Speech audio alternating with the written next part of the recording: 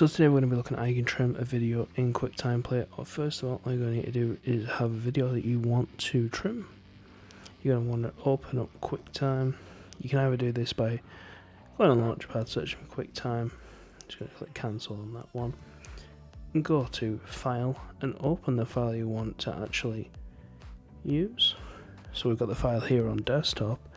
Or what you could alternatively do is click the right click on the file and click open with.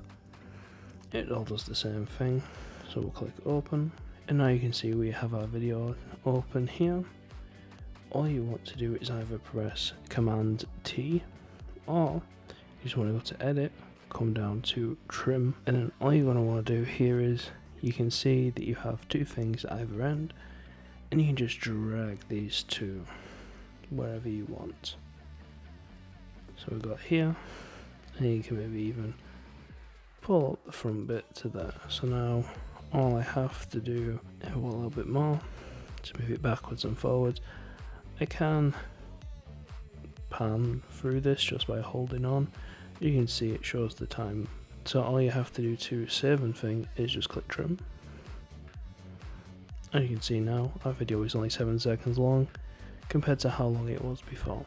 All you do now is click save, file and save, or command and save, or command and S should I say, and we'll just create the new video on the thing, test video 2, and you'll see that appear on our desktop now. As you can see, there it is.